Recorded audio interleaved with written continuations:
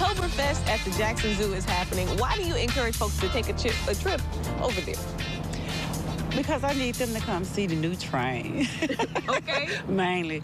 But we're having Oktoberfest Saturday from 10 to 4.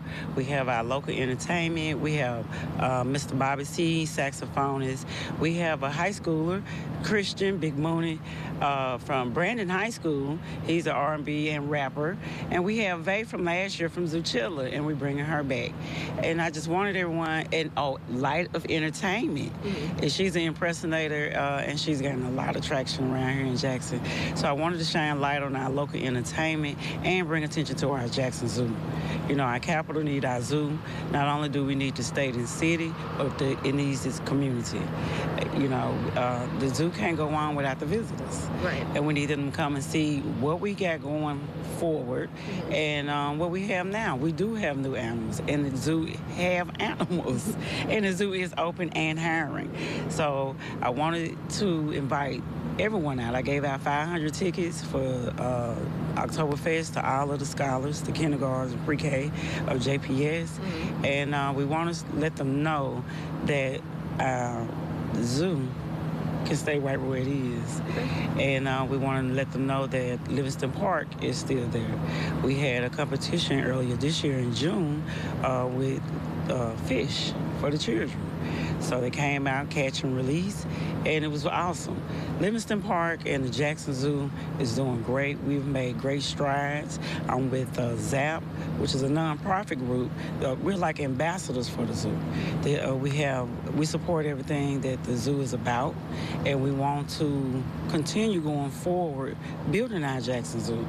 You know, hearsay is that, but to come and go into the zoo and see what's going on and what we're doing a little at a time, but it's happening. See, now you said visitors earlier, and I want to know for the visitors that are watching at home, just in case they decide to go, do they need to get tickets now, or can they get tickets at the door? They can get tickets at the door, and we take cards now. Okay. So we're happy about that, and that was a big issue too, but we got that did. See how we jumped that hurdle?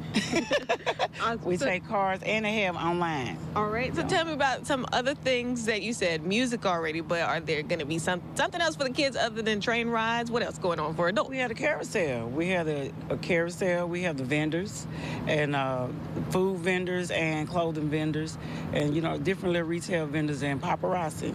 So it's a lot of things to do, and taking the walk in the trail. We have Livingston Park also directly across the street, which has a nature trail. We have our own natural lake and a train. We have a brand new train.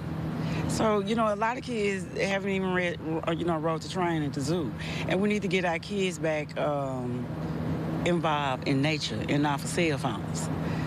YouTube. All right, so again, that's happening tomorrow from what time to what time?